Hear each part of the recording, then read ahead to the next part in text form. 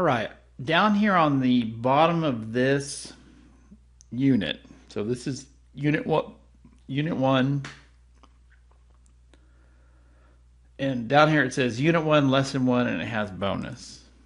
I'm going to click on this. Now, what these are, this is sort of like an online textbook. A lot of information in these lessons. In fact, I suggest that they're not very long. I would do these first and then take your quiz. Now, you can complete these in this little bitty window. You can see it goes all the way. This is one of the bigger ones, all the way to page 20. What I do, and like I said, you need to be using either Google Chrome or the Firefox browser. But it says this frame, it says open this frame in a new tab. And that way it's full. Here you go. Now you can, it's actually full screen. With Firefox, you don't have to do this with everything. You have to turn off this little thing that says disable protection for now. You don't have to do that, okay? But you can see over here on the left, now you can actually see the little animated picture, but you don't really have to do that. There are reviews for this over here on the left. Here is a biology textbook. It's OpenStax. It's free. Pronunciation, there's a website. And then here are some of the downloads. Here's the Flash one I was telling you about that you need. There's the Mozilla Firefox browser. You can use Google Chrome if you wish. But these are interactive lessons. So I'm going to go to the next page. And like that, this is a Flash thing, so you have to turn that on. Anyway, so what I'm going to do, these are older lessons, my newer ones. I didn't have all these other pages, but when you see something like this, just skip past it. And one of the questions in this lesson, it does that, and it's because of the whole Flash is going away. But you see here, this is page 4. It says, lesson starts here. It's 25 questions, a little bit of a motivational Rocky Clubber Lang video. But down here it says blank deals with composition of substances and how they change. Now look, all of these, I'm going to pick anatomy, which is the wrong answer. See, you can, let me go to the next one here. I picked the wrong answer on purpose on that one. Here's that diagram that I went through with you. Yeah, see this? Just skip this one. I apologize. It says question number 2. Just answer the questions you can see. That should be the only one in this lesson. But here you go. See, if you pick this, you pick this one, check your answers. You can retry this stuff. See, you can click on it again. These lessons are worth 10 bonus points if you want to do these, and I'll add them to your quiz grade. Yeah, blank are systems of groups of organs that help keep an organism alive. It should be organ systems, and then it goes here, organelle, cells, tissues should be that one. All right, so I got them both right.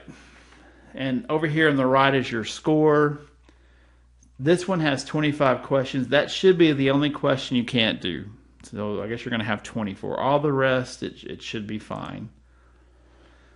But here's traits for organisms.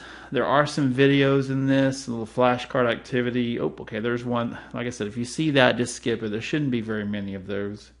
Do these two. Just do all the ones that you can see. So right now it's 23 questions. And then that's a little thing on homeostasis. Here's one on positive and negative feedback, which is the last part of the section you cover. As far as a, what do you call it, a video. In fact, let me go back.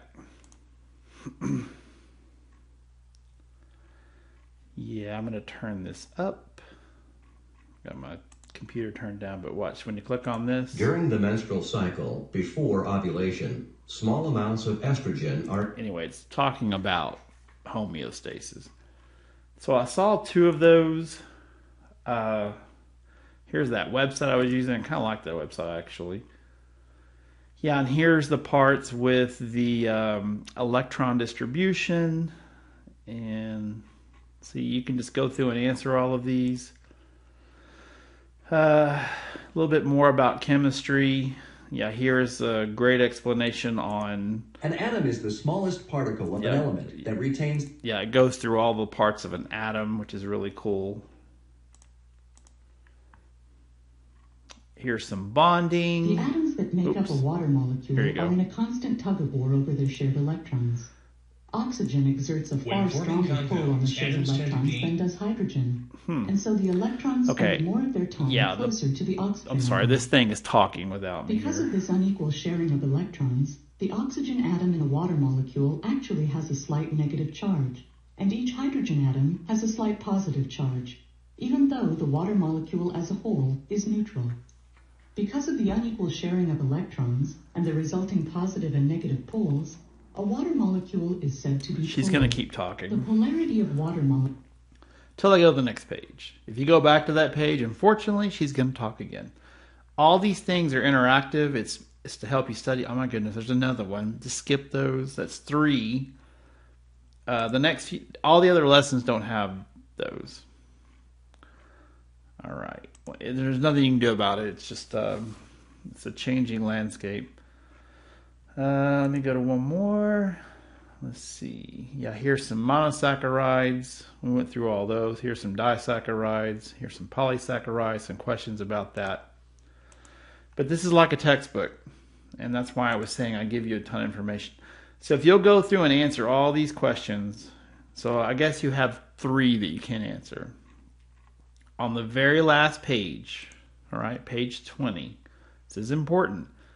Put your name in this little blank and hit email score. And that'll send it to me, and I'll add it to your quiz. Each one of these is worth 10 points, which is quite a bit. I mean, your whole quiz is worth 20. So if you'll do these, if you don't want to, you don't have to. You can just practice whatever. But if you'll send them to me, I'll give you a bonus.